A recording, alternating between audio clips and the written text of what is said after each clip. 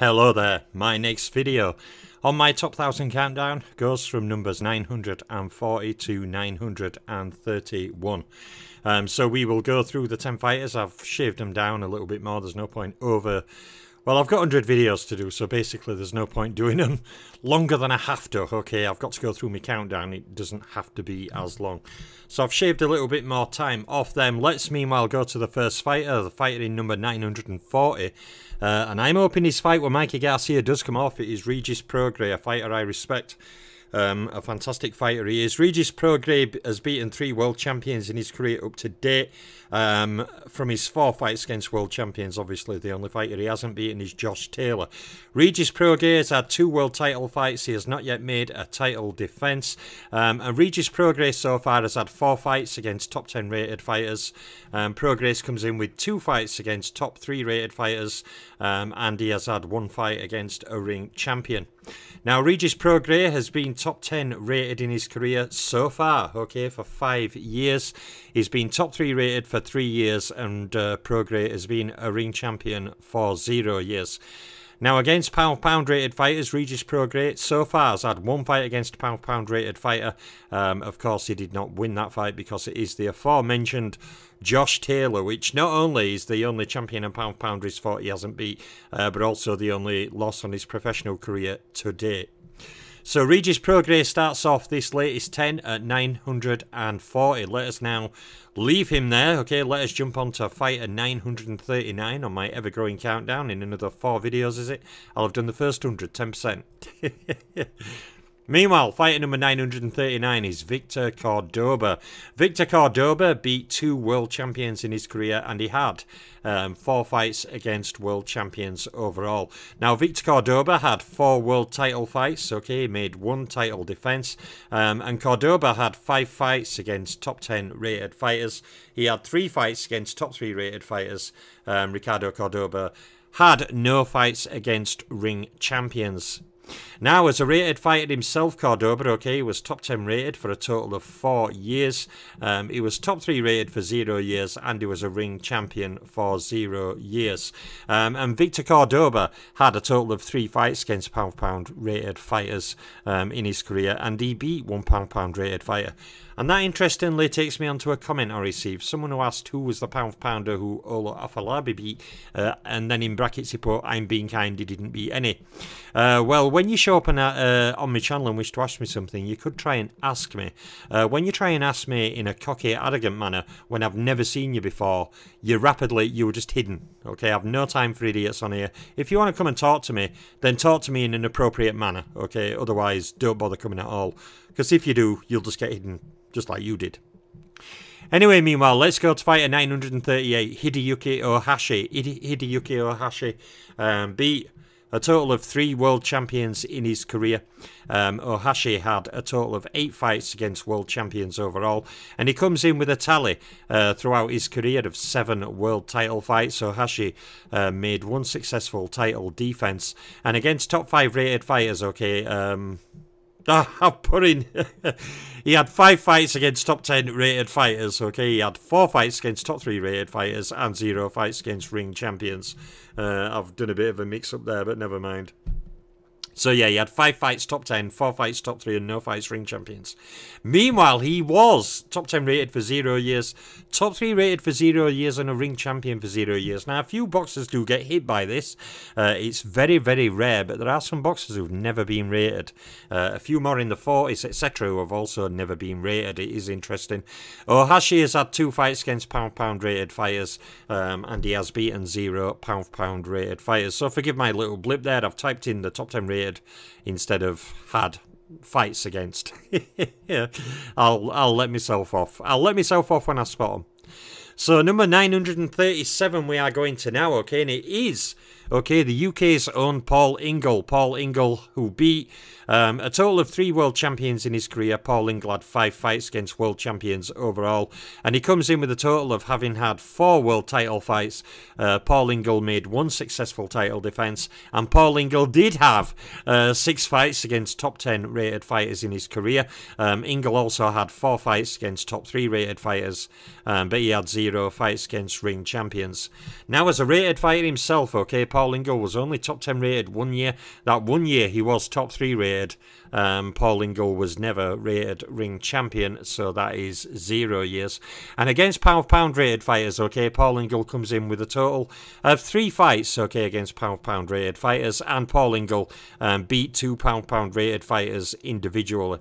You see, what some people don't realise is when I use the pound for pound ratings, I'm using my ratings. I don't need to use anyone else's ratings because I created my own yearly ratings. So, you know, I don't need to go to any sites or any lists or anything like that. If I want to top pound for pounders, I top my own. Okay, it's something I did, so I had that autonomy. So anyway, let us leave fighter number 937 and go on to fighter 936. We're going to a current lower weight champion, and it is in 936, Hiroto Kayaguchi. Hiroto Kayaguchi so far has beaten 2 world champions in his career, and Kayaguchi has had 2 fights against world champions. Me personally, I want a fight with Kenshiro to come to fruition, but we'll see. Hiroto Kayaguchi has had 7 world title fights up to now, even in his short career, and he has made 5 successful title defenses. Now, Kayaguchi has had 4 fights so far against top 10 rated fighters, and he has had 1 fight against a top 3 rated fighter, but Kayaguchi has never fought a ring champion. Now, as a rated contender himself, Hiroto Kayaguchi has been top 10 rated for 3 years. He's been top 3 rated for 3 years, and he has been a ring champion for 3 years. Against pound for pound rated fighters, Hiroto Kayaguchi has not yet fought any pound for pound rated fighters, and therefore he has beaten 0 pound for pound rated fighters individually. But Hiroto Kayaguchi is a current active world champion down there, and I'm sure he's going to do a lot more work going forward. And like I say, by the time I do the next top 1000 update, which will be an easier set of 10 videos, 10 slides, 10 fighters a slide, just narrating them through, we will see in 3 years time, 2 or 3 years time, exactly where he's moved to from now. But meanwhile, on to fighter number 935, okay, we have Lou Del Val. Lou Del Val, who beat no world champions in his career, never beat a world champion, interestingly enough, but Lou Del Val did have 4 fights against world champions overall. And Lou Del Val did have a total of 5 world title fights in his career. He never defended a title, so he made 0 title defenses. And Lou Del Val had a total of 4 fights against top 10 rated opponents. He had 4 fights against top 3 rated fighters, and Del Val did have 1 fight against a ring champion. Now, Lou Del Val was top 10 rated himself as a contender for 6 years. He was top 3 rated for 1 year, and he was a ring champion for 0 years. Crikey, I must have been half stoned when I was doing this video, because I've made a few blunders. But he was a ring champion for 0 years. And Lou Del Val had 2 fights against pound for pound rated fighters, and he beat 0 pound for pound rated fighters individually. Now, I kind of have been checking my videos, but I mustn't have checked this one. I must have forgot this one. But anyway, Lou Del Val is in number 935. You know, with every video we get close to the 900. I'm currently in the 690s. Getting videos there ready, so I'm well ahead of myself. I've got plenty I can record and upload. Meanwhile, fighter number 934 in my top 1000 countdown is one Zahir Rahim. Zahir Rahim beat 3 individual world champions in his career, and Rahim had 5 fights against world champions overall.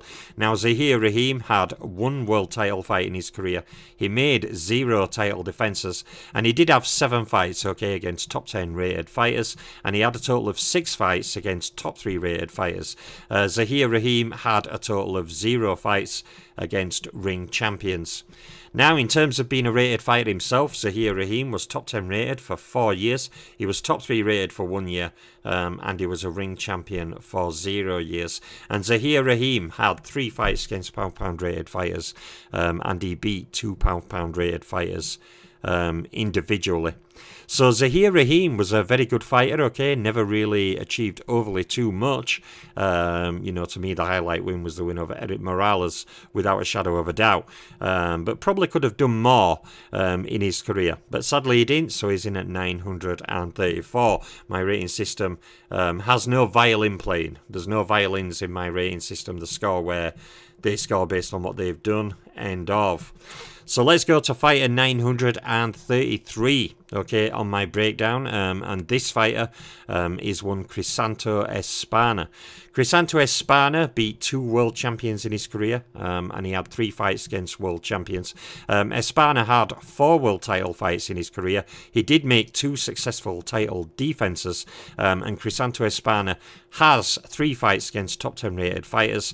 He has 2 fights against top 3 rated fighters, but Espana never fought a ring champion, so he had 0 fights against ring champions. Now, as a contender, Crisanto Espana was top 10 rated for 5 years. He was top 3 rated for 2 years, but he was never a ring champion, so Espana was ring champion for 0 years. And he did have 1 fight against a pound-for-pound rated fighter, Crisanto Espana. He did win it, and therefore he beat 1 pound-for-pound rated fighter individually.